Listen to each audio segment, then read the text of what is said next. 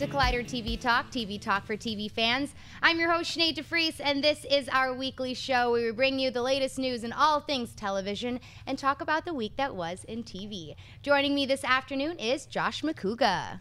Hey, everybody. Welcome to Collider TV Talk. So happy to be here. We're a day late because yesterday in the United States, we celebrated Memorial Day. So thank you to everybody who serves in our military service for doing what you do. You're the real heroes here. So thank you, thank you, thank you. Guys, we got a great show planned for today.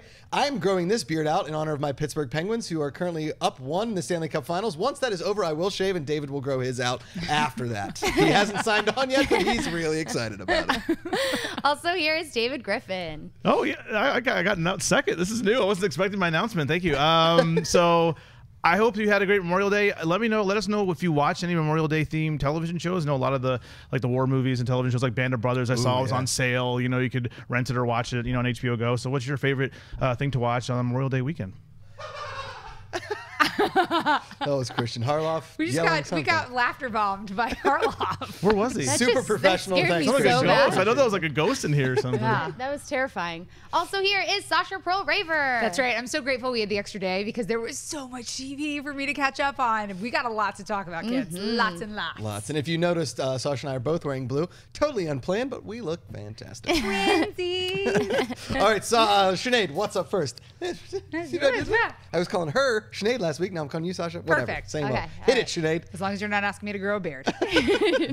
In their continuing plot to take over television and the movie world, Netflix announced this week that starting in September, they will be the exclusive streaming home for all Disney properties. That means that beginning with 2016 theatrical releases, titles from Disney, Walt Disney Animation, Pixar, Marvel Studios, Disney Nature, and Lucasfilm will be made available to Netflix subscribers to watch during that first pay TV time period, which occurs after the digital Blu-ray and DVD releases, an option that in previous years would have gone to HBO or Starz. Josh, does this move excite you?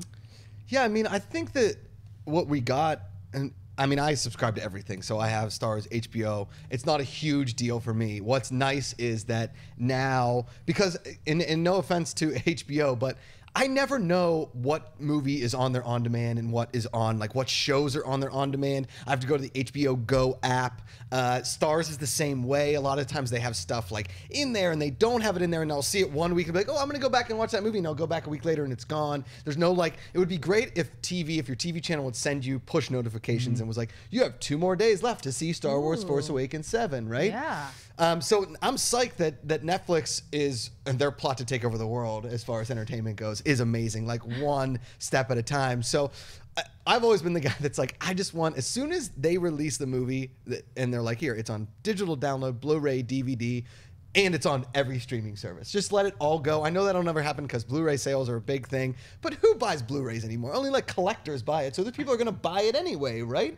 Because all of us, the rest of us are just trending towards streaming anyway, so I think eventually we'll get to that streaming property, but now everything is just in that one space. I'm like, oh, Netflix, might as well watch Star Wars there. I'll just catch a little Star Wars, maybe a little of this. I'm pumped. Here's the thing I wonder. Are they going, because they're bumping up the service to $10. Yeah. And now I wonder if they're going to bump it even higher maybe. But I mean, this like really proves my nerdiness. The thing I'm most excited about is like Disney Nature. The Disney Nature movies are going to be available because the Disney Nature movies, they're so good.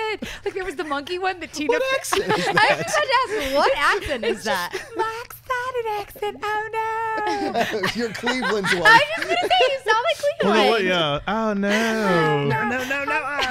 But I think it's going to be great. But it's crazy. I mean, talk about like what people are Peter talking. Griffin got a mustache. Oh, no. Okay, sorry. Going back to it, like people were talking coming out of Cannes about how Amazon is really trying to corner the market in films, and like I'm really excited to see what they do with Neon Demon. But I think that Netflix is like, where can we make the most money? Yeah. There you go. Let's go talk to Disney. What about you, D? Hopefully it'll help because people will know where to go now. Because I know for a while it was on Starz, and I subscribed to Starz through my Amazon Prime account. So Flesh and Bone. Flesh and Bone, Black Sails, so I can see what's available. But I think now that's on Netflix, they'll probably advertise it a little bit better so people know where to go. I'm excited because I'm a huge Star Wars Rebels fan, so that'll be the home of Star Wars Rebels, I assume. Because I don't think Star Wars Rebels outside of the Disney XD app, or if you buy it on Amazon or iTunes, is available to stream if you have a subscription service. So I think that's going to be great to be able to watch Star Wars Rebels, which hopefully we'll talk about when it premieres in the fall. I am just waiting for the moment when Netflix starts buying other stations, Oh, other yeah. channels, other networks, because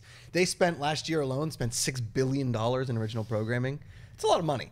Yeah. $6 billion for original programming that people are consuming en masse. And it's not like Netflix every day is just like kind of steadily increasing. Like my parents just got a Netflix subscription and they don't even know how to really use a computer. Like, we got it because everybody talks about it. I'm like, oh, okay, well, that works.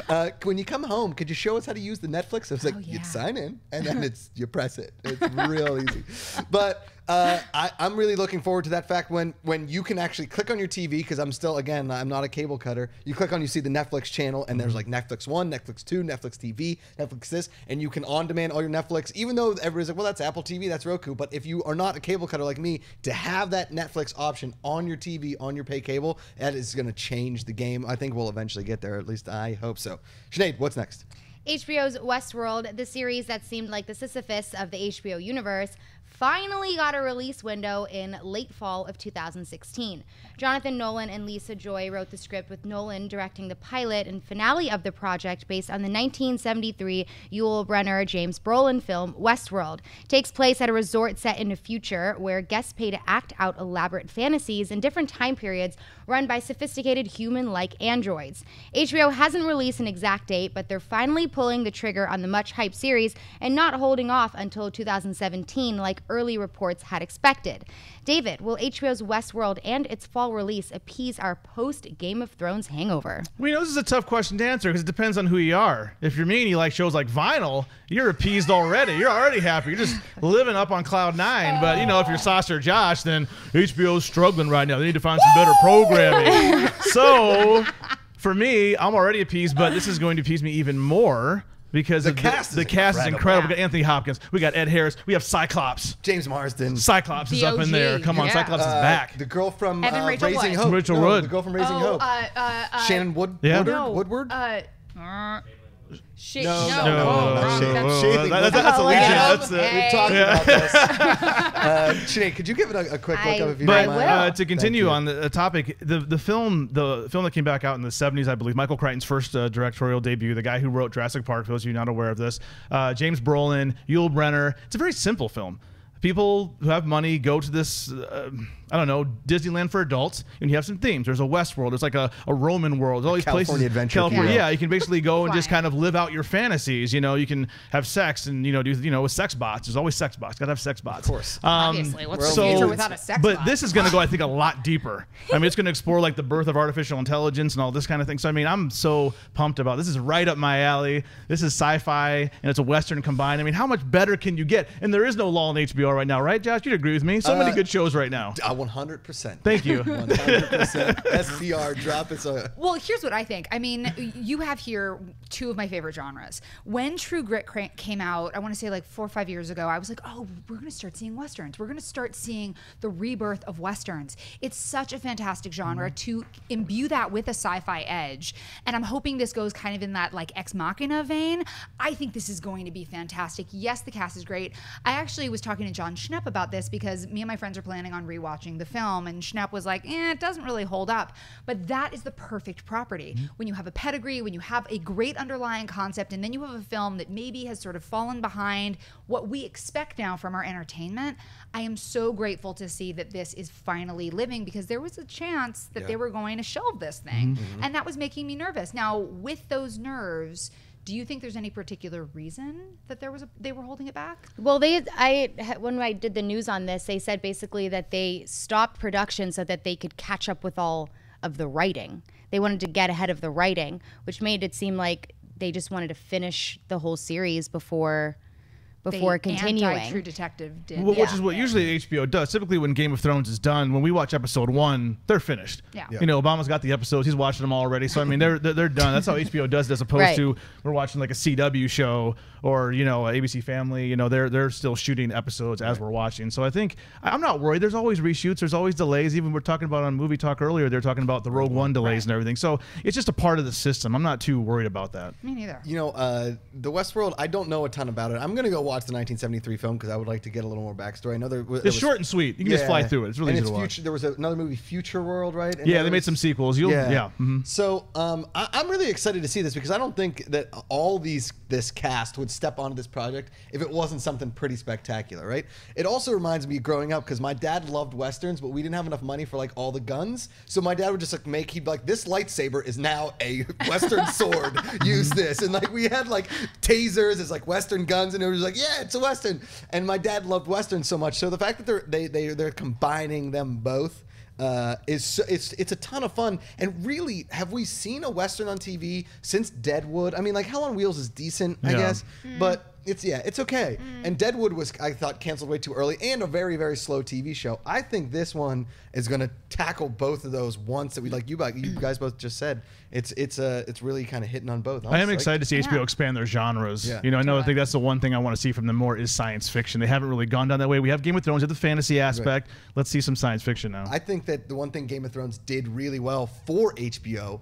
was prove that they can spend big budgets on like an expansive universe kind of thing, like Lord of the Rings, and get the return that they wanted, which I think they were a little apprehensive about, because if you look at the budgets from the first season of Game of Thrones, they are nothing like what they are for right now, and nothing for what we're going to see in 6 and 7. So that being said, I think we're going to get some unbelievably dynamic TV. Well, when you talk about like bang for your buck, I feel like Anthony Hopkins sort of is in that Gene Hackman thing of every single thing he's in is better for his presence. So to be able to see him once a week, I personally cannot wait for. And I know we haven't talked about it, but there's that new film that's out on Starz called The Dresser with Ian McKellen and Anthony Hopkins, which is supposed to be incredible. And I know it's not television. I mean, it's on Starz, but it's a film that they're doing, so it's supposed to. Gray area on TV movies. Yeah, it's always weird how to do that, but it looks fantastic. So I think Anthony Hopkins, he still has it. He still got it. All day. He still got it. All day. Yeah. The name is Shannon Woodward. Shannon Woodward. There you go. Yeah. So close. Yeah, and real quick before I move on, but since I did so much reading this week on this show, the people that signed up to do like extra work or got selected had to all sign releases on set of Westworld that they would be okay with genital to genital touching and extreme sexual situations. They had to like sign papers and papers and papers of like just saying it's okay to basically touch ugly and just as engage in the most sexual of circumstances as an extra. Remember that was a big deal when True Detective season 2 was filming, and we heard about the report about the orgy scene. You know, spoiler that they hired porn stars to be in that orgy scene. So this is HBO, you know, but they've always kind of pushed the boundaries in that regard. So you know we're gonna see boobs. A whole lot of more than boobs. Yeah. I will say crazy. I was watching Game of Thrones, and I love HBO, any of those shows, when the first part pops up and there's no nudity, everybody's like,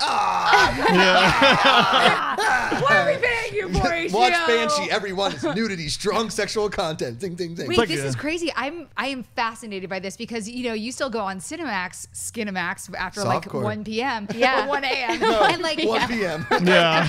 And like, there's all these rules of like patches and socks, and you're not allowed to touch certain things. Right. And, genital to genital. My buddy, this is kind of Westworld. Genital to genital. Watch it this fall. We should do a podcast called Genital to Genital, the Westworld podcast. Awesome. My buddy, when he first moved out to LA, worked on a softcore set, and they had to do like the same things, like the extras, and they were like, "Are you comfortable with watching genital to genital?" Though there will not be penetration, and afterwards, like a lot of the extras be like, I just like it better when it's penetration. You can actually get into it. I was like, well, all right, then. There we go.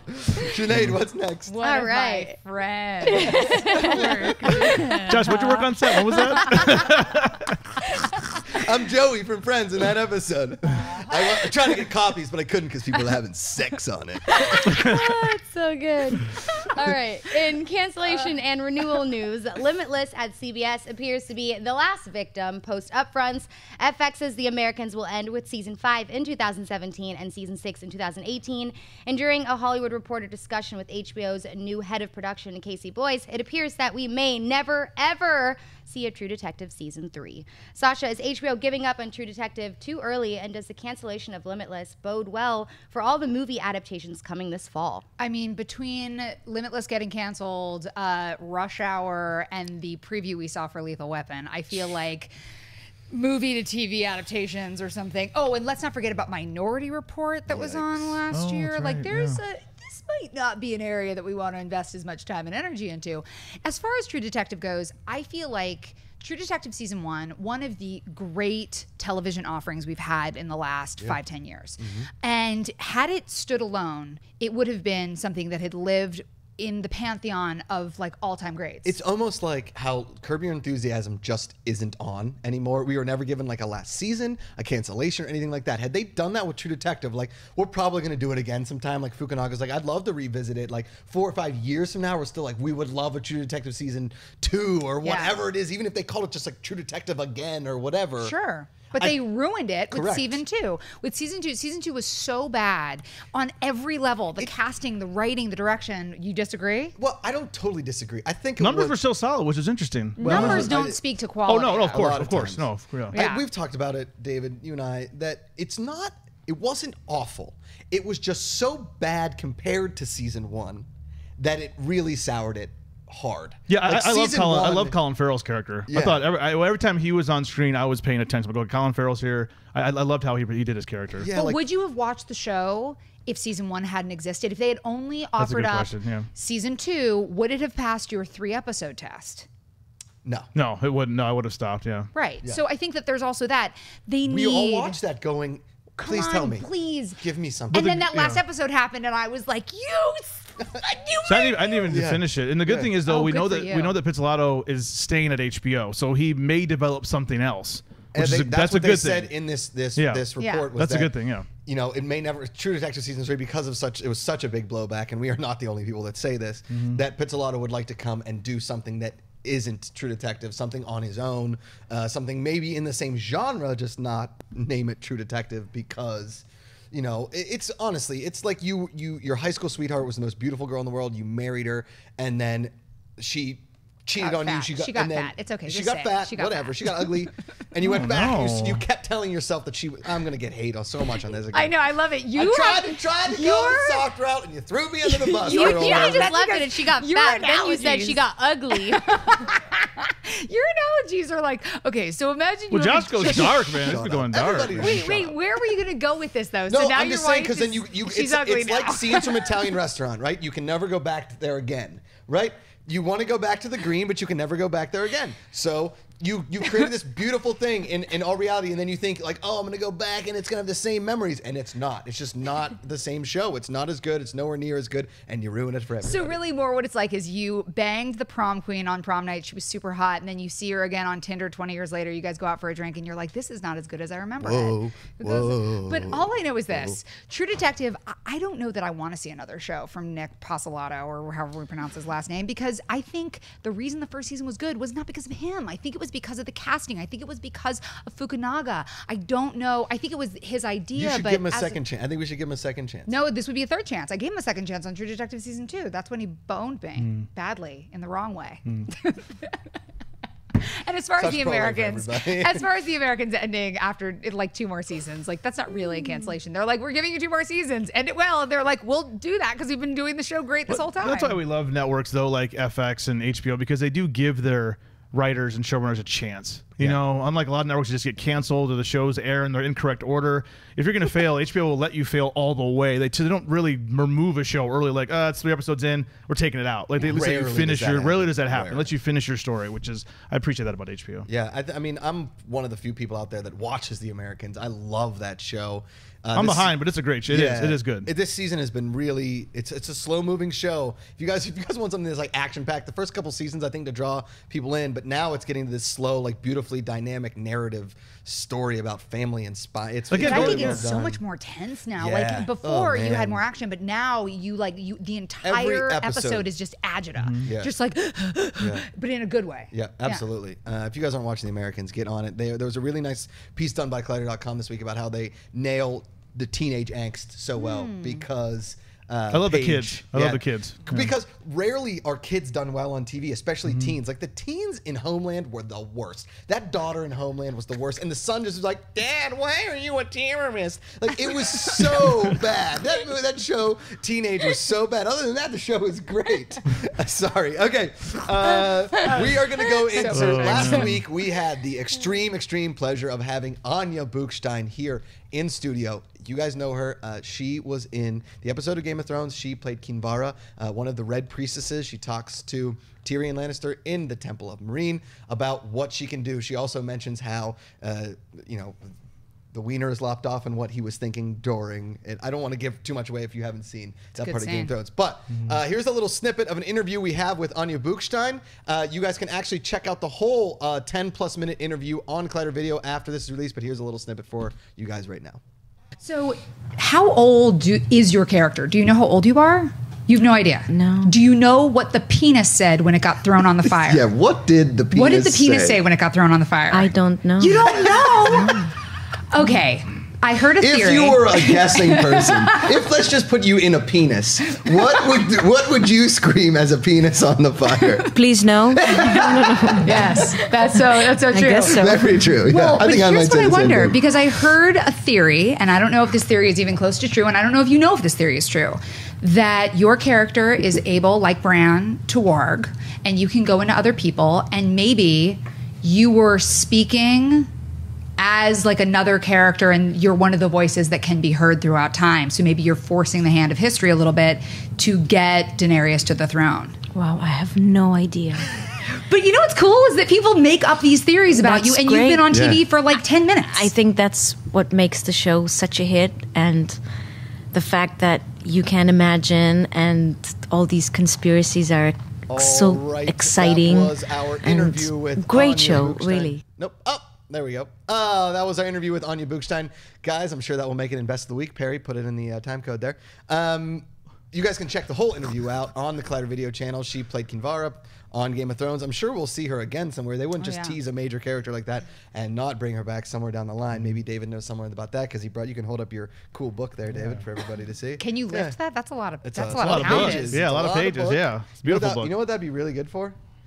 You can like put a lot of like glasses on it. Like it's a big coaster. I know, but they'll make marks everywhere. Mess up. I This was is thinking it would be good if, like, one of the Sons of the Harpy, like, busted into your house and you were like, Mother. No! or the dragon seal would. Have you Yeah. read that cover to cover? It's fantastic, yeah. So every time I Wow. watch an episode of Game of Thrones, I kind of go back. It's like a little encyclopedia, visual encyclopedia, so you can get a little history lesson. It's spoiler free, so you won't be spoiled by it if you read it. great. Yeah, It's it's like just the size history. of, never-ending story. Like you. It is like it even has the It's like seal. a Bible. Yeah, it's like the Bible. It's a George R.R. Martin Bible. It And sure let us is. say, Amen. Amen. We're still waiting for that next gospel. Yes. Please. So you guys, last week we didn't get a chance to really delve into some Game of Thrones, so we will talk about it today for a little bit. No spoilers to be said. I thought this was my least favorite episode of the season. So This far. last week's. Yes. The one that we ate 2 days no. ago. Two No. days ago on Sunday, we all watched Game of Thrones. I thought it was my least favorite of the season. I did enjoy, obviously, the dragon part. I guess we could throw a spoiler alert. I don't know. Do you want to throw a spoiler alert up there? Dragons. There were a dragon. I really want to see. Okay, so friggin' there you go. There.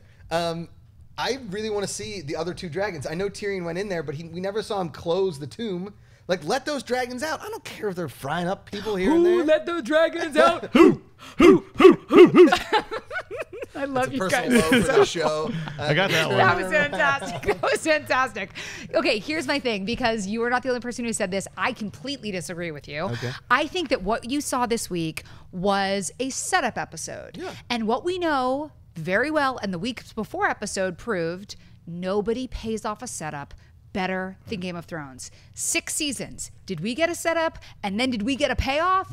Always. Holy F-bomb. We got a payoff. We got a payoff that I was crying about 2 days after the episode aired. So I understand that there was a little bit of frustration with this episode. It's not but frustration. I mean, I enjoyed the hell out of the episode. I just thought it was my least favorite of this season. This season also is a really hard one to gauge because it has been Balls. boffo episode. They're throwing a after- lot of information Oh, every week. man. This is a book reader's episode. I feel like okay. there was a lot of little things in there. I was like, there's a lot of goodies in there. A lot of goodies. So if I would have done the review, I would have been skewered. I would have been put on the I don't spot. even want to do Would that you review. say flayed? Flayed. Would you have been the Oh, flayed nice. Very man? good. Yeah, Thank very you. good. Well, one of the things that I think was very interesting, throw up a spoiler alert for me, Adam. Okay. Keeping Adam busy back there today. Just leave it up for a little bit, Adam. We're gonna go Just let it float. The Bran flashback montage, which I watched a couple of times, so we get to see the Mad King. We get to see. You see, Jamie grabs the sword. We don't get to see him, go, we but kind of see him stab him in the back. Right, yeah. We I get did to a frame see some by frame stuff. freeze frame of it. Oh yeah, no, I watched it like 4 or 5 times, and there's Mm-hmm. some really interesting stuff that we can glean from that. They also go back to the Ned Stark moment where he's at the Tower of Joy, which I want to get back to in the show, and we see a bloody hand, but we don't know whose hand is bloodied. Yeah. I think that it was an episode where in like 3 more episodes, you're going to look back and be like, that episode was so bomb because it set up all the stuff that we now see. I was gonna say real quick, I love what's happening to Arya. Me too. I know we've been just gonna say my favorite part of the episode. Thank you, David. Because I think we all agree that we know that she's not no one. She is someone. She is Arya Stark. She's the daughter of Ned Stark. She can never be no one. She has a path. She has a choice. She got Needle, and we got to fight. She got to fight that girl. And everybody wants to see that fight. Everybody wants to see that fight. Where do you think she is right now? Well. Oh, like where'd she? Oh, you mean in that little area? Where is she hiding? Where is that little hiding? I don't know where that little hiding space is. She can fight blind. They taught her how to fight blind. I don't think she hasn't left the city yet. No. She's still in the city. So I mean, but it's gonna be a fight. But I almost wonder if she's like if I had to hiding. hear one more freaking episode where like a girl has no name. What is the girl's name? She has no. I don't. A girl does not have desires. The girl better freaking put a sword in somebody's eyeball soon because I'm gonna freaking lose my no-name mind. Speaking of a girl has no name and sticking a sword in the eye, we have to talk about Penny Dreadful a little bit later on because my God. Oh my God. We're going to get there I in a didn't even second. put it in highs and lows because I tried to watch the first 5 minutes. I'll never watch that show, guys. Oh, you're crazy. You're crazy. You're depriving yourself. But just to get to the end of this episode, I have to say it again. Dario was better at his Ed's grind. At the very end where I'm like, oh, come on. No. Oh, and we also, we finally got 100%. to, rather off topic, but we got Bronn reference. Tyrion's old bodyguard. Oh, yeah. Oh, yeah. Remember, everybody's wondering where he is. So you heard Jamie when he's talking to Cersei, like, we're going to get Bronn, we're going to get these boys, and we're going to go do something. Yes. Like, he talked about him. So he's hopefully coming back, Right. I Is hope. he in Dorne? Where is he? Well, remember he married somebody, got a house. I can't remember where he is. Where are they? They're like, he left him on an island somewhere because he was my favorite character for a really long that's right. time. Yeah, that's right. I forgot No, about that. I know, That's but right. that was That's the right. best. But it sounds like Jamie's going to get him and get him some boys. And But there is one other thing. There is a moment where there's that kind of hot but really upsetting scene between Jamie and Cersei Lannister where they like start, being not brother and sister. And I was just like, it's hot, but it's gross, but it's hot, but it's gross. She says it's going to be a trial by combat and I have the mountain. And all of a sudden I was like, what if this is where the Hound comes back and we get... You think the Sparrow would use? He would use the Hound as his... What if we get like Zombie Hound against Zombie Mountain? Maybe this is where we see the return of that character. I don't know. TBD. All possible, but I will say thank you, David, for concurring with my opinion that finally Arya Stark has a friggin' name. She has a name. She is someone. She's going back. She's someone. All right, that was our Game of Thrones talk, guys. A lot of fun. Obviously, Game of Thrones is the best. We're going to go into the superhero rundown, the part of the show where we talk about all the goings-on in superhero television. Sinead, what is first? Noah Hawley, the mind behind the Fargo TV series, talked this week about his plans for his Legion series at FX and his plans to tie it into the X-Men cinematic universe. The show has a cast in line with the likes of Dan Stevens of Downton Abbey in the lead role, Aubrey Plaza... Downton girl. Downton Abbey. No, that's my fault. Yeah.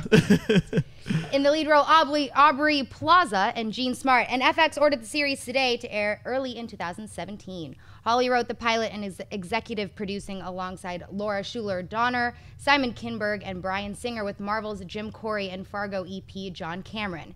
In an interview with Vanity Fair, Hawley said, "There's, 9,000 superhero stories right now. They've got all the running and kicking covered. I think my goal with this is to do something whimsical and imaginative and unexpected. Not just because I want to do something different, but because it feels like the right way to tell this story." David, is FX and the team behind Legion a new direction for the superhero genre? I hope so, and I trust Noah Hawley. That's why, because I love Fargo so much. Fargo season 2 was one of my top 3 shows last year. It's fantastic. Dan Stevens is blowing up. Left Downton Abbey. did a great movie called The Guest. Now he's going to be the Beast in Beauty and the Beast. Is coming out in 2017, and now he's in this. I think he's on the right track. I think you need to watch out for Dan Stevens. Check him out. Go watch The Guest if you haven't seen it. And also go back and watch Downton Abbey, of course. It's a TV talk. Of course. Downtown Abbey. Yeah, that's my fault. I was saying Downtown Abbey back there a bunch, so I think I got it in Sinead's head about Downtown Abbey. I'm pretty sure I've always called it Downtown Abbey. Go check out that Puff Daddy skit if you haven't seen it. Type in Puff Daddy Downtown Abbey. It's so funny. It's so good. It's on Fun to Your Diet. It's really good. But yeah, I'm thrilled for this. I hope it's good. It's got a great cast. It's got great people behind it. So I'm excited for it. It has a lot of potential. But of course, will it pass our 3-episode test? You know, will it succeed? We'll have to wait and see. There was this is a totally off subject thing, but there is a very, very famous bar in West Hollywood called the Abbey. And I went there one time. It's a gay bar. And I went there one time with a bunch of girls that I used to work at a bar with, and I dressed up in English attire. And I walked in, and they were like, "It's really hot out. What are you doing?" I was like, "It's Downton Abbey," and nobody got the joke, and I walked home. Wow, that's weird. No one got the, that's awesome of you, though, that you did that. That makes me like you even more, Josh. That's awesome. I did all the little back reading on this. This has really no tie to that movie with Paul Bettany. No, right? no, Legion? no, Not at all. no. So this one that's going to tie into the X-Men universe, which I'm psyched about because FX hasn't really done a superhero show, Right. and they're like 1 in 20 of their shows isn't good. Like I'm even watching Tyrant. Do you watch Tyrant? Don't you? Do you watch Yeah, I Tyrant? watched it. I mean, their president even said he wanted to be the HBO of basic cable. He's come out and said that. So I mean, he's got great aspirations. Like even Tyrant has some awesome parts to it. Does. So the fact they're getting into this and they're going into the more heady space of a superhero, the more like the way they describe it almost sounds like American Horror Story for superhero genre, which excites me. Even though I don't watch American Horror Story because I'm scared of things, this could be like a really cool psychological thriller inside the mind of a superhero. I dig it. I like the idea. I think it's going to be great, and it makes perfect sense. Fox is the studio that has X-Men, now Mm-hmm. FX. It's a perfect marriage. But like you guys are saying, I think what's interesting here is this can Netflix itself. This doesn't have to adhere to any like prior rules. This can create its own world. And I think that Fargo, like you guys have said, it is one of the few times we were saying earlier, should movies be made into TV shows? That's Rare. a perfect example of doing it so right, because not only do you get the tone, but you do it in an original way that pays homage but is totally its own thing and can stand on its own 2 feet. And that's what I think we'll have here. They're not redoing the story. Right. They're not rebooting. They're not remaking. They are simply naming it for namesake's purposes because they know it's a weird crime drama and they're doing standalone pieces for it. Yeah. I think that's a beautiful with the tip thing. of the hat. There's a tip of the hat, and I think hat. that this will be the same thing. And I'm really happy to see that Aubrey Plaza is going to be in this because Aubrey Plaza I loved, and her movies have been garbage. Yeah, not Dirty good. Grandpa, probably the worst movie that will come out this year. I love her on TV. I think she's a great character actress, but She's not a lead actor. I want to see her like go back to TV, honey. Go back to TV. Agreed. All right, next we're going to talk a couple of the finales that happened this past week in superhero TV. We'll start with The Flash. Spoiler alert, throw it up there. Money, there you go. David, what do you think the finale here?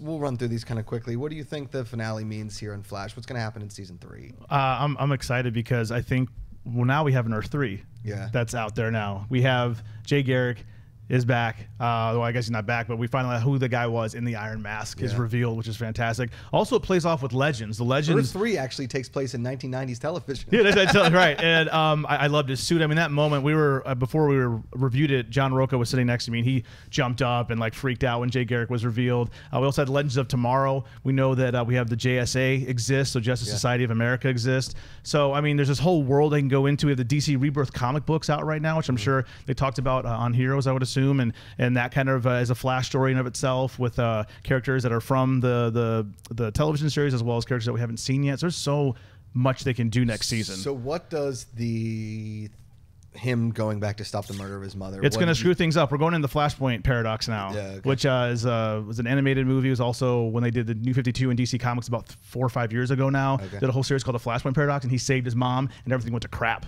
Interesting. Thomas Wayne is Batman in that world. We're not going to get Thomas Wayne in this, but I mean, there's a lot of cool stories they can pull from in that universe. It's going to be a fun season. They can basically just change the table. They can change things around. It's not going to be the same show. I dug that, and I will say, going into the next point here in Superhero Rundown, how disappointed I was in the Flash.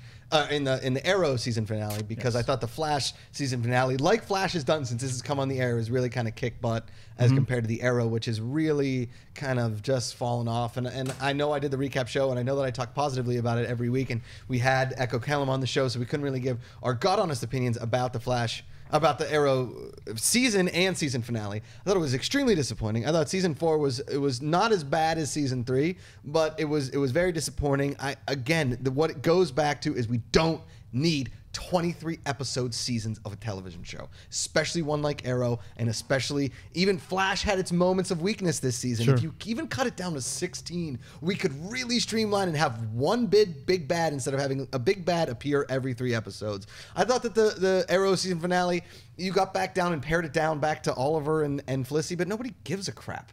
Like, everybody's losing faith. Everybody's losing caring for these characters that they fell in love with 2 seasons ago because we've just beaten down the soap opera aspect of the show and not what the show is about, which is a dark, gritty action show. And I thought Arrow has really kind of fallen off the map. Do I care about what happens in season 5? Not particularly, because this season finale just was there. Yeah. It was just another episode. Let's go into the 4th point here in Superhero Rundown. Sinead. We were treated last week to set photos from Marvel's upcoming Netflix series, Luke Cage and his foil, Diamondback, played by Eric LeRae Harvey of Boardwalk Empire fame. Diamondback, a.k.a. Willis Stryker, was Cage's childhood friend who re-enters the hero for hire's life to ruin his valiant efforts to clean up Harlem. Sasha, what do you think of the look of Diamondback? I mean, I'm looking at Boardwalk Empire and I'm like, stay, yeah, let's do it. I just love that actor. I have no idea what his name is. Eric LeRae Harvey. Eric LeRae Harvey was if you fantastic. Were listening to Sinead. I wasn't, because I was talking to Adam. We were making kissy faces from across the room. I loved him so much on that show. He was done. He was great. And I think that this looks very cool. I like the idea. You have to tell me more, because I don't know that much about Daredevil. So Diamondback, like, all of them kind of have snaky names. Like there's like a Mamba, there's like a Hammerhead or something. What are the names? I'm not familiar with. I mean, Daredevil's not my strength in comic books, honestly. I mean, I've seen all the series. Shocked. I know. We found a weak point in your armor. This is crazy. Yeah, I'm not gonna try to spout off some names I don't know, and I'm gonna get called out for it, because I'm a little. My knowledge in Daredevil world isn't strong. I was reading a cool thing. The hero for hire. Diamondback is the big bad in a lot of these, but because he was like his childhood best friend. But there's also we didn't see a lot of the photos yet, but we know a lot of the cast, like Theo Rossi from Sons of Anarchy, who I love. Who's going to be incredible. But I personally, if we're just judging on the photos alone, it looks goofy. He kind of looks like. Why? I thought it was like a Magneto thing. Could you bring up that? Yeah, but so did John Diggle try to pull this off in Arrow. It's RoboCop. I think it's RoboCop. RoboCop. It's RoboCop by way of Magneto. Dredd. It looks like Dredd. It looks like Magneto. It looks like all those. Wait, but you're naming awesome people. Hold on, but it also, with the thing, it kind of looks like Devo. It looks like Whip It. Whip it good. No, it doesn't. It has to be red, and it has to be like, no way. It does not look like Devo. I see Dredd. I see Magneto, I see RoboCop, and I see an actor who I've loved previously on HBO, and I think it looks fun. It's and always I hard like to tell that when they're you see it on like beating each other's ass on the street. I like that. That's why I feel like Luke Cage, Daredevil. I mean, that's why we know we were picking on Arrow earlier. I feel like if Arrow was on a different network, it could be Daredevil. It could be hopefully what Luke Cage we're hoping it's going to be. It's just that it's limited. It has to do that whole soap opera thing that CW does sometimes. And if it was off that network and on maybe one of the premium networks or Netflix, I think it could be better. Whatever. And I want to see Rosario Dawson. I think this is going to be great. I hope she plays a bigger role in Luke Cage. They've said that she's going to have a significant which is arc. good. That's good, yeah. She is the best tie in a universe. I love her in in Jessica Jones, in Daredevil. She is so great. I just have like a crush on Rosario. She's a beautiful woman. woman. She's great. It's a good crush to have. Okay, let's go into some highs and lows. Highs and lows of the week, guys. Sinead has a very passionate high that ended up in the low section. We'll get to that in a second. Let's start with the highs. We got the Roadies trailer for Showtime, the Cameron Crowe show. We got the Night Manager finale. I begrudgingly put that in highs because I know Sasha and David love it. Yep. We got Chef's Table season 2. Skeet. We got the Roots reboot. We got Silicon Valley, and we got the Path finale that David, Sinead, and I were very high on. What do you want to start with, Sinead? Or Sasha. I'm going to totally nerd out. We're going to start with Chef's Table because, oh my God, the food gasms. Okay, this show. So I was a chef for 11 years. So food for me is like the ultimate. And the cinematography of this show, it is so gorgeous. The first episode introduces us to a chef who is one of the premier chefs in America. He also was in a great documentary called Spinning Plates. Grant Achatz. Yeah, and he's also been on like Top Chef, and you see him everywhere. Yeah. Dude is so talented, and the food he makes is crazy. And it is food that is made for cinematography. It is made for, like, I want him and Nicholas Winding Refn to make a movie together because I'm just like, this is, it is so beautiful. And the whole time, this whole show is skeet, food gasms all day long. It is the best, and none of that boring Top Chef. We have to compete. Is it just him? No, it's for each episode they go to like another premier chef, Ooh. and you just like follow their Really journey. They go all and you over the watch world them too, make not just food. Americans. Very not cool. just Like Americans. there was a great episode last season from Japan, and like they go to Italy. And episode 2 is a guy from Sao Paulo, Brazil, which is it's a really good episode. Yeah. So I didn't know about rico. Chef's Table, and you guys talked about it in an email chain, and so I went and watched it and immediately like binged the first 3 like that, and that's 3 hours of TV. And I love food, and I lived in Modena for like a very brief 2-week period when I fell in love with the girl. It's a story for another time. And I can't wait for that other Here's that time. story, yeah. So Modena is an unbelievable small Italian town, in the fact that a 3 Michelin star restaurant is tucked into a back alley. Oh, yeah. And if you guys know anything about cars, that's where Ferrari's from, and Maserati And loves of your life. and the loves of my life, and a little Motorino that I used to own. Anyway, I love Chef's Table. I cannot wait to get to season 2. There is something beautiful about chefs and cooking and talking about cooking and seeing what they do and how they create food, because I've worked in 5 restaurants, 6 restaurants, from a waiter to a busboy to a bartender. And like, I think mixology in the bartender world is a crock of shit because it ruins bars. You can't get drinks. You can't get drinks fast enough, and all the drinks end up tasting the same way after you get one sweet drink. You're like, well, this is okay. And then it's over. Chefs, on the other hand, take like a billion ingredients and like, it's an egg. And you're like, this is the greatest egg I've ever had in my life. Oh my God, he talks about this thing called a black truffle explosion, and you see him making it, and I had a black truffle explosion in my pants. Full on. What about that pillow? Oh that my pillow, God, the though. pillow that like That puts pillow. out scents? Yeah. I was dying. If you have $500 to drop on a tasting menu and you're in Chicago, definitely check that place out. I straight up want to fly there. Wait, what did you guys think? And also, roadies, speaking of like gasms, Carla Gugino, whatever. Well, I don't care. But how can you not say that name? Listen, Carla Gugino. Carla Troop Beverly Hills. How could you not say Imogen? Her name's Imogen. This is what I think is fascinating. So we've got Vinyl, we've got Roadies, which are very similar, but I feel like Roadies, the Cameron Crowe version, is doing what Martin Scorsese got wrong. Oh, and you've got Imogen. Not just compare Cameron Crowe to Martin Scorsese. Oh, Martin no. Scorsese, first of all, didn't do Vinyl. His name is on Well, it. he directed he did the pilot. He directed the pilot. But you've got Imogen Poots and Imogen. It's not Imogen. Her name It's is Imogen. Imogen. You guys, Okay. it's Imogen. Sorry, guys. So you got Imogen Poots and then curly hair girl that you're in love with. Help me, name. I'm blanking. From Vinyl, the girl who always showed her boobies. Juno Temple. Oh, yeah, Juno Temple. Juno Temple. Yeah. Oh, I so love I feel like they're her. playing very Yeah. similar parts, and now you got Bobby Cannavale playing the Carla Gugino part. I want to watch Rhodey so bad. I And think it's then gonna Luke be great. Wilson just plays the Who part. What He's part is he? He's just Luke Wilson. And let me say, it looks so much like Almost Famous because they shot at the same auditorium in San Diego where that movie starts. I think it's going to be great. I will say this. Cameron Crowe, in all of his movies and such, besides a select 2, Aloha. maybe 3, he is the Aloha. king of trailers. Like, if the first time you saw the Aloha trailer, like, this movie looks good. Then you watched Aloha, and that movie was a crock of crap. Okay? This show has an amazing trailer. I'm not sold on what the show is about. It's just like, cool skateboard through. Well, that's what I was gonna say. The trailer's super fun, but I still don't know what the plot is. Yes, thank you. Like, Sinead. what do you know? What the show is about? It's about the behind the scenes working of a band and roadies. And But that you can get from the title. You know what I'm saying? Well, but I also got it from the trailer. Spit your water somewhere safe. I'm Macuga, I'm spit your water just somewhere being safe. real. Like, I loved the trailer. It got me in a really good mood, and the music was great. But then afterwards, I was like, but I still don't know what it's about. I think it's Almost Famous 30 years later, but now we're focusing just behind the scenes, not on the groupies or on like a journalist, but on the woman who's running the show. And I think that's a show I want to watch. All right, let's go to the Night Manager finale. I begrudgingly put it on the high for you guys. Again, Night Manager, 6 episodes, could have been done in an hour and 45 minutes. They get them. It's a CSI. They've solved it. I actually thought that the worst part of the show was the last 5 minutes because I felt like there needed to be about 30 minutes before the ending. I turned to my husband and I was like, the show's going to be done.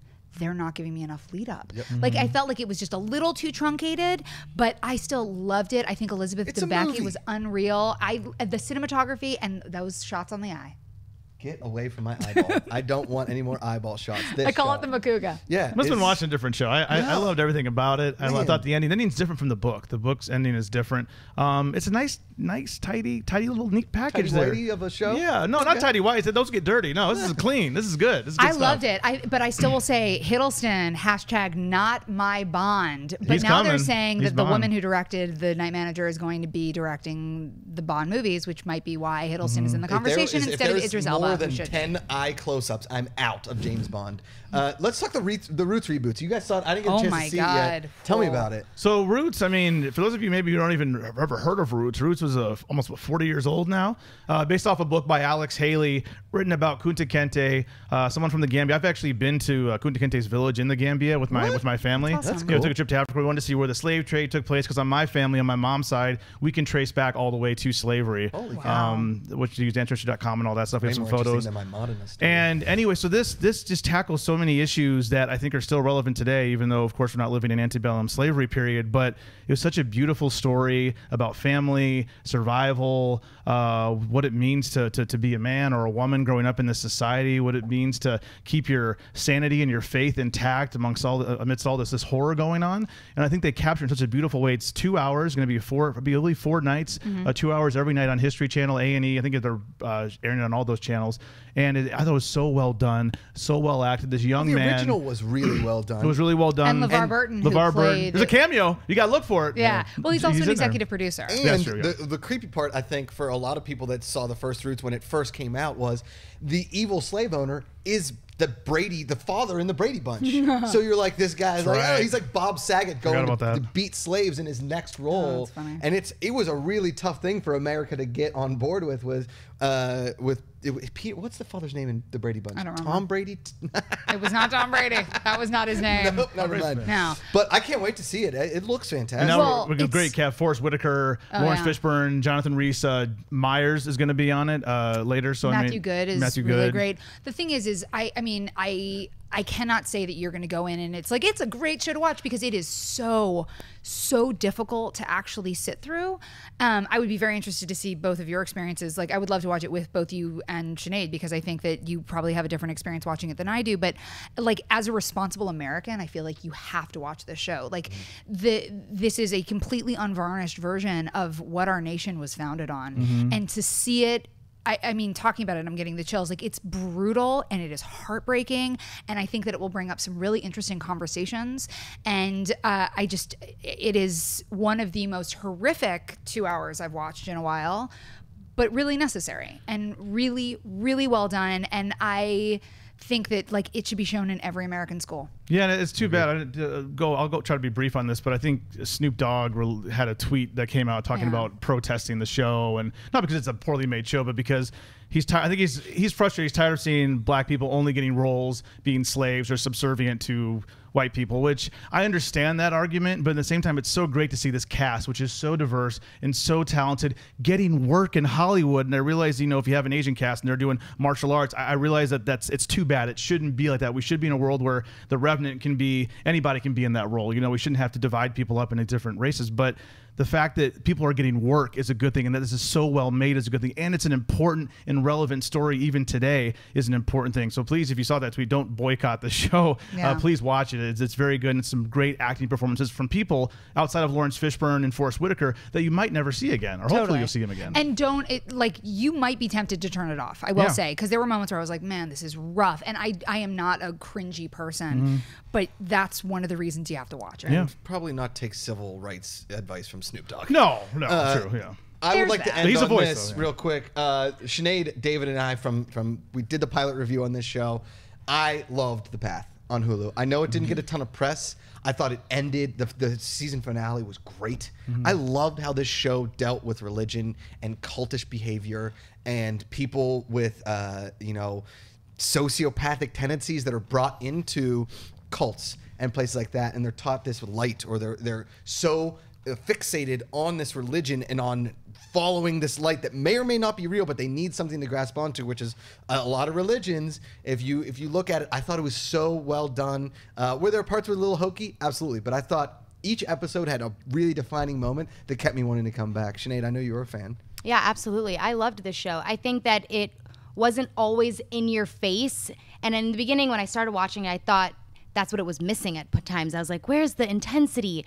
But I actually really liked it. Looking back on the whole season, it was just enough of those raw moments, just enough of those intense moments, just enough of those hokey moments, the drama. Everything was very well done. It has such a great art. And I also just love this cast. They are incredible. Michelle Monaghan's character, like, I wanted to rip her freaking head off. She drove me up the wall every single time. I'm like, oh, you bitch, every single time. And I'm like, oh God, I love you so much. Literally. Like, that's literally how she made me feel, because she's the lead of this show and she's got such a tender heart and she's so sweet, but she's absolutely batshit crazy. And it's just so crazy to see, like you said, these people with sociopathic tendencies and all these people who are so broken. This is something that happens. Like, this really happens, where they prey on people that need anything. They're so desperate for a little bit of love, and they are so brainwashed. It's unbelievable. Absolutely. But I loved it. Loved it. Okay, let's go into some lows. The Get Shorty 10-episode miniseries. Again, I don't think we need it.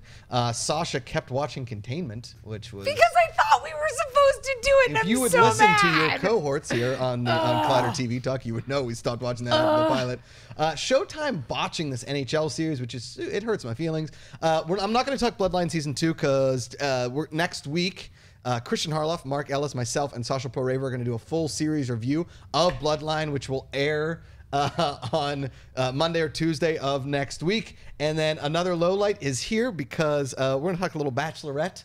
Yeah, because girl. Sasha hates it and Sinead wants to talk about it. We rarely talk about reality TV, so girls, here's your 22 seconds and go. Okay, so I love The Bachelorette and I've watched it forever, and I love Bachelor in Paradise and I love The Bachelor, but JoHo is the worst, and she's so obviously a fame whore, and I already know that Aaron Rodgers' brother is gonna win because they're both nasty fame whores, and I tried and I love it, and I feel like this time when I turned it on, I got 20 minutes in and I was watching it the way probably Macuga and David would. I was like, every single person on the show was an idiot, everyone's an asshole, I hate it, and the manipulation was real. However, I will be watching the poop out of Unreal. Why should I give it another chance? Sinead. Well, first of all, you only watch the pilot, which I will say, in all of the Bachelor history and Bachelorette, is always a bunch of crap. So you have to give it past the pilot. It does get a lot better, and last night's episode is absolute absurdity. It's nuts, and it's super cheesy, but that's what the Bachelorette is. It's supposed to be lame, and you're supposed to be like, what the hell are you saying? And not Aaron Rodgers. Sure, he seems like he's gonna win for sure, but not Aaron Rodgers is also absolutely freaking gorgeous, and you have to give it to him, and he's really sweet. And there's this guy, Chad, the demon of the house or whatever. His name is Chad. Yeah. Of course he's the demon. The demon of the house. He is so entertaining. It's totally like guilty pleasure. Sure, it's The Bachelorette, but watch it. You'll get a laugh, if anything. I always loved it, and I always used to watch it. I just find JoJo so obviously, like, you know, her brother was on Ready for Love. Yes. Like, they are a whole family who has wanted to get celebrity stardom. Was JoJo's mom the one that chugged the champagne out the bottle? Yes. So you like her? Zing. No, I'm telling you. See, I usually love it, but man, I don't think I can do it. There's a little update. If you guys get a significant other, you'll have to watch these shows. Yeah. I'm going to say real quick, Showtime. Is it the girl from Italy?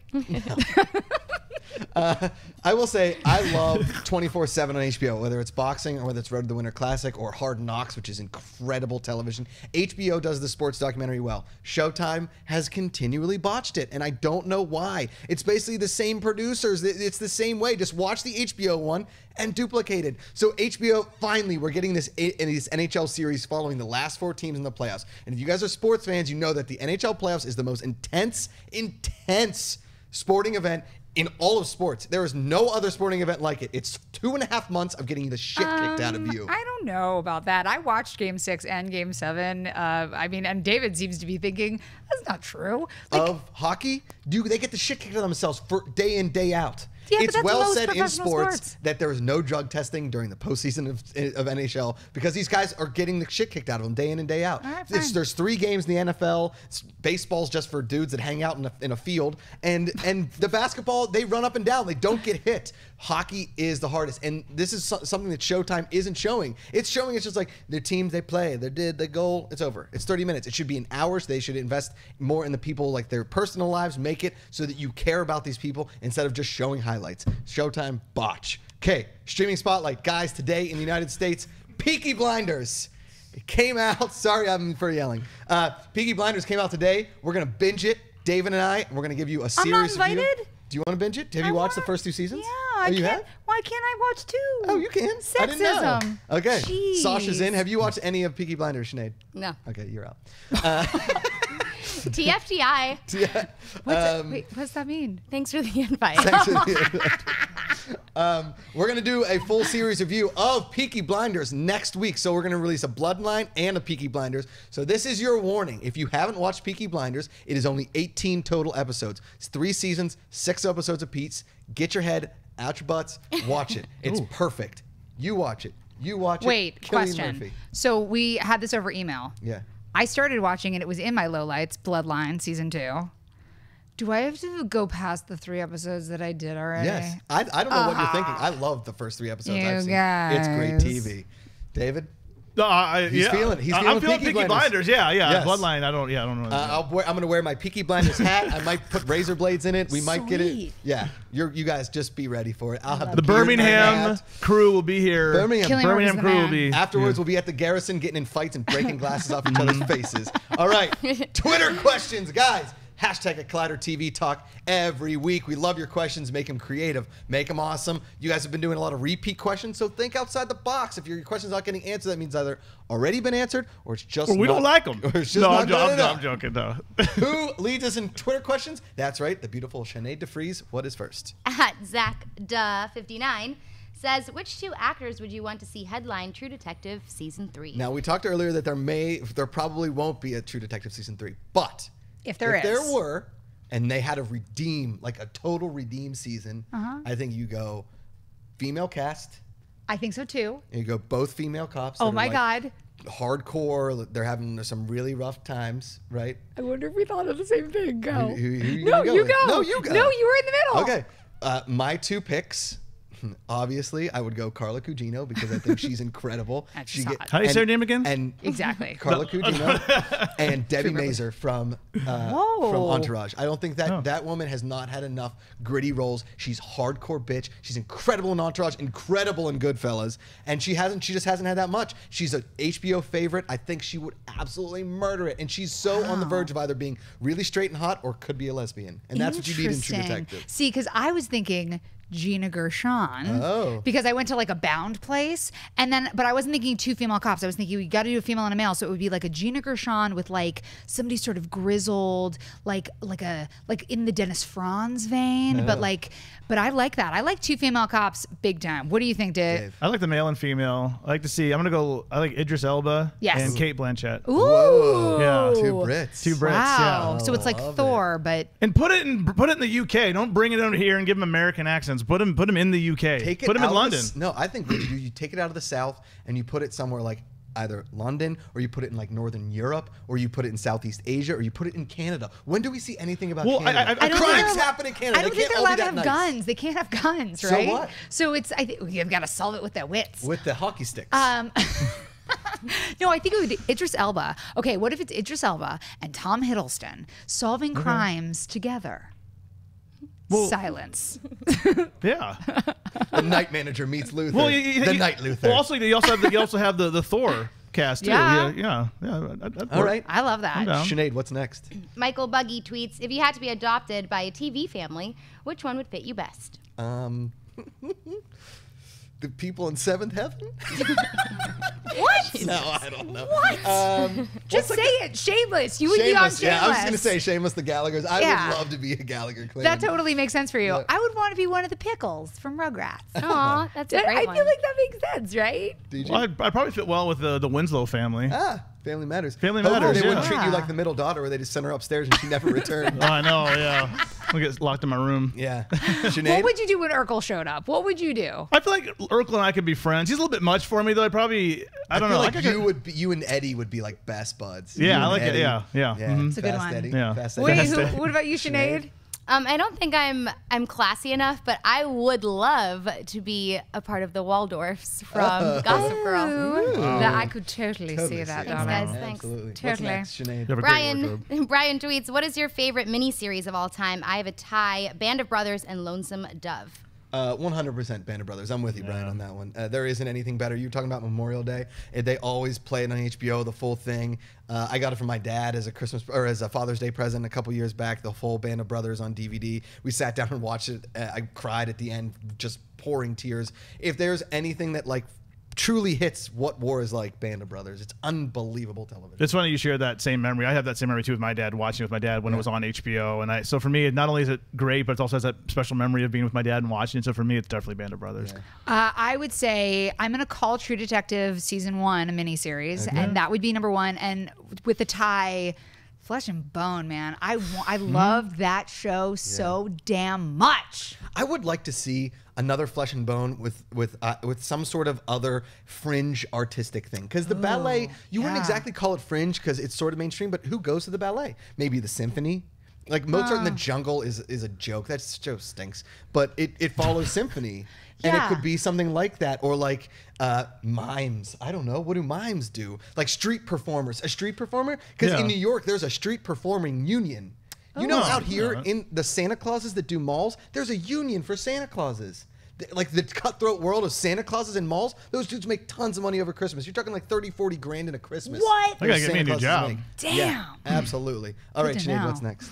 Guy Ramsey tweets, someone should do a sharp-layered VP TV comedy about campus politics. Discuss. So we're talking college campus politics? Was that I what think Vice so. Principals is? Vice principals. I That's can't high wait for school. that I show. mean, yeah. Yeah, I that's would- going to be so fun. There's been so much. There's always so much controversy around college sports, college chancellors, like this thing this week with Baylor and the sexual assault and rape things being covered up. I think that we're prime ready for a campus thing. I don't know if it's like a layered VP type TV comedy, because Veep is just incredible, like slapstick, not slapstick, but like, you know, one-liner kind of comedy. I think a dramatic series based around campus politics could be a real awesome series. I'd watch that. Yeah, I mean, it had to be clever. That's a tough subject to approach there. But if they did it right and they had the right cast, I mean, Dreyfus, she's killing it. I mean, she's so perfect for that role. That's why she's nominated for Emmys and Golden Globes every single year. So I think they'd have to have the right cast and, of course, the right people behind it. JLD MVP. Well, okay, but did either of you guys watch Undeclared, or did anybody? I love Undeclared. Undeclared, yeah. I feel like Judd that. Apatow's second show. Yeah, but I don't know. I mean, Charlie between Hunnam. Community, hello. I don't know. I like your You're like version of it. Animaniacs. Hello, nurse. I want to love you and hug you and squeeze you forever and ever and ever. I just completely lost my train of thought. You said Charlie Campus Hunnam. politics. You said Campus politics, right, and then you Undeclared. said Charlie Hunnam, and now I'm Yeah. just like balls. Yeah, That's like my that's bad. it. Yeah, Next. Naked back humping. If you guys ever want Oh to my see God, a the beautiful best. montage, just YouTube back humping montage from Sons of Anarchy. I still It's have the amazing. GIF saved on my phone. It's Oh, it's funny. the best. Okay, I've completely lost it. Go. All right, that is this week's TV Talk, guys. In lieu of doing a pick, I would like to personally apologize to the entire country of England, the UK in general, most of Europe, I guess. I guess I could just apologize to anybody outside of America. Last week I said I didn't want non-American people playing American roles. That's not really what I meant, but apparently that's what happened, and the guy started a change.org to get me fired on TV Talk. He currently has 11 supporters and the eye of President Barack Obama. I will say this: I love British actors. I love British TV. I love British movies. Hell, if it wasn't for Tom Hardy, we wouldn't have some of the greatest movies of the last 2 years. If I could be any gangster, I'd want to be a Peaky Blinder. Where are they from? Birmingham. That's right, in England. I don't dislike the UK. I don't like anything. I'm not xenophobic. I'm definitely not racist. There's nothing about that. I like television and movies, and sometimes I just say stupid shit. If I could have anything, I would like to come over to England and have a pint with all you guys and then get into a fight outside a soccer stadium, okay? I love England. I love Europe. You guys can do whatever the hell you want. apparently British actors are heavily trained, they are professionally trained, and they are better actors, and they can do a better job in roles. American actors are just models that talk on MTV and are wolves. That's the problem we've got right now. And apparently I made a stupid comment, and now Change.org is getting me fired from TV Talk, guys. So thanks for that. I appreciate that. I believe your name is something Gould. Anyway, I love England. TV Talk this week. Where can everybody find you? Sinead DeVries. Oh, it's good. You can find me signing the petition. Just kidding. Just Poor joking. Josh. Just joking, Josh. I'm totally kidding. That's so good, though. I heard about that through the grapevine of the halls of the Collider Video Studios, and I got a good laugh out of it then. I'm getting a good laugh out of it now. I'm online at Sinead DeVries on all social media. You guys can find me usually here on Mondays for TV Talk and on Fridays for Movie Talk, over the weekend for Mailbag. Yeah, and at that'soshinead.com. David Griffin. You can find me on Twitter at GriffinDE. And yeah, this man, I can vouch for this man. This man is a very kind man. He's a very caring man. He's a very non-racist man. I would know people. So, love Josh Macuga. I'm going to go ahead and get that petition taken down. I'm going to talk to Obama. He's my friend. So, you can find me at GriffinDE. Like Josh said, we're going to be doing some reviews next week. I won't be on Bloodline, but look for a Peaky Blinders review next week for season 3. So I can't wait to talk about that. God. It's Sasha Perl-Raver. I am sweating behind my kneecaps because I was laughing so hard because you did not tell me you were going to do that. I just lost it. I'm on Perl-Raver. I'm on Twitter and Instagram at Sasha Perl-Raver, and you can see me on Fridays hosting FX Movie Download. And oh my God, that was the best. And Thursdays on Schmoes. Oh, wow. I think I just ripped my Spanx. That was nice. Guys, you can find me crossing the pond at Josh Macuga on Twitter and Instagram. You guys can see me here every Monday on Collider TV Talk with these amazing, amazing people, guys. Hashtag at Collider TV Talk. Send us questions. Make fun of me for doing whatever it is that I do. And every Monday on my YouTube channel, I release an episode of The Josh Macuga Show. Thank you guys for watching. We'll be back next week, as always. Put down the book. Give me that book. Give me that book. Give me the book. We brought a book. Put down the book. Oh, no, don't pick up the remote. Hey guys, if you like this video, click the thumbs up button. Also, make sure you subscribe to our YouTube channel. It'll help you stay up to date with everything we've got going on here at Collider.